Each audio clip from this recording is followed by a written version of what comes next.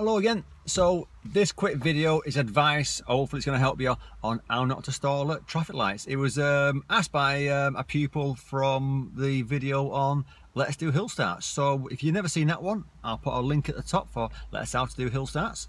And I'll also do later on a link on clutch control tips. So what causes people to stall at traffic lights yet they don't stall everywhere else?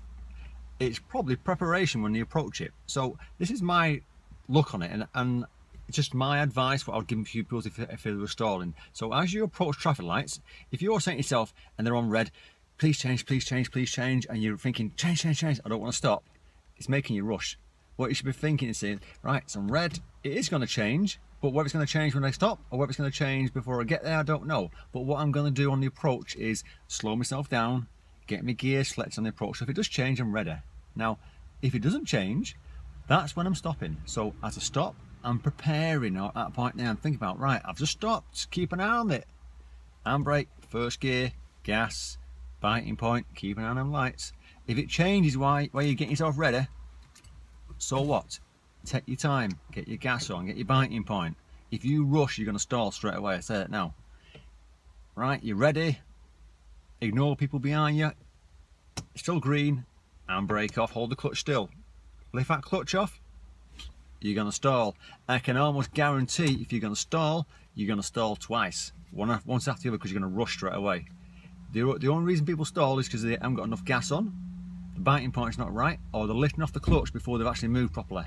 So the important thing is get them pedals right, get the handbrake off, let the car move 3 or 4 feet, and then as it's moving, increase the gas and lift the clutch together. So think like this, that's your gas, that's your clutch, you're ready, handbrake's off, moving 3 or 4 feet, it's doing that. Don't do it beforehand, otherwise you're going to stall.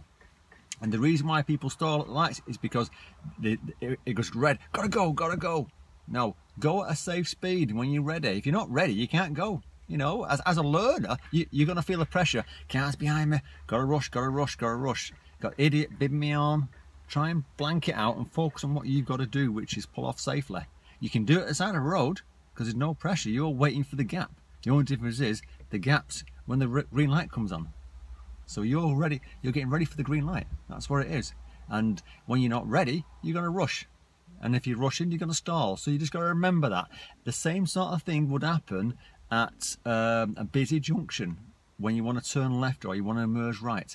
You get yourself ready. If it's busy, get your handbrake on. Get your gas on, get your biting point, get your hand on your handbrake so you know to take it off.